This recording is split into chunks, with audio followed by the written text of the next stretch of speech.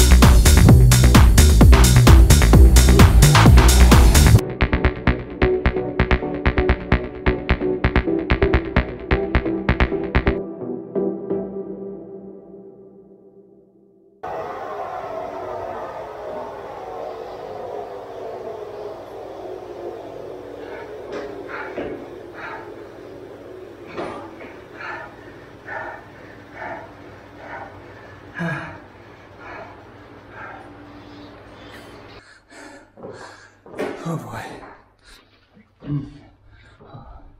Temperature. That was that was tough.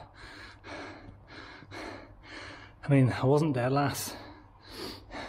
Wasn't much better, but I wasn't dead last. I was 49th out of 69 people. So I have a lot of improvement to do. I think my mistake there was first lap, I went too hard. I was off the front of the lead group for the first half or 3/4 of the first lap. Then I got some kind of power penalty for going too hard. So I adjusted my power or something so it was fairer to the others. And then I blew up in the second lap, dropped way back, but eventually found a pace. So I think next time I do it, and I will do it again.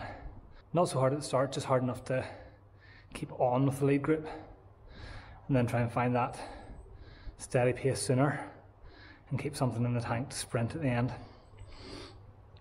But yeah, all a learning experience and all good fun and a good way to keep fit as well. So okay, so it's a couple of days after my Zwift race. I crit, and I mentioned about the difficulty I had with the power output and that sort of thing. Well, it turns out I got disqualified. So I was putting out too much power for the category that I was in. Zwift has different categories of race you can enter based on your power output. E, I think, is open category, category B, C, B and A. And I was a Cat C racer based on my power output. But in that first crit that I did, I put out too much power for the Cat C race, which means I got disqualified. I'm not quite a Cat B racer, or at least I wasn't. I've since done another Cat C race and tried to put out a little bit less power, but because of my weight, my watts per kilo just to sit with the main group means that I'm above a Cat C racer, so I've been upgraded from a Cat C to a Cat B. Difficulty is, there's no way I'm going to win a Cat B race. The Cat B racers are way beyond me. But Zwift Power have upgraded me to Cat B, so I have no choice. I have to enter Cat B races. So that will be interesting. But you know what? Over the winter, it's going to give me something to work towards, is to winning a Cat B race. I think that will be tough going, but that's going to be one of my goals for the winter, is to win a Cat B race. To any of the rest of you race on Zwift, any tips for racing on Zwift? Any advice? Let me know in the comments down below. Also let me know in the comments down below if you'd like to see more Zwift racing videos. You know, I guess through the winter there's going to be less riding outside, so there probably will be more Zwift videos. Let me know if you enjoy them, that would be great. Yeah, as usual, if you like this video, make sure you hit like, leave me a comment, I'd love it if you subscribed, and I'll see you guys in the next video.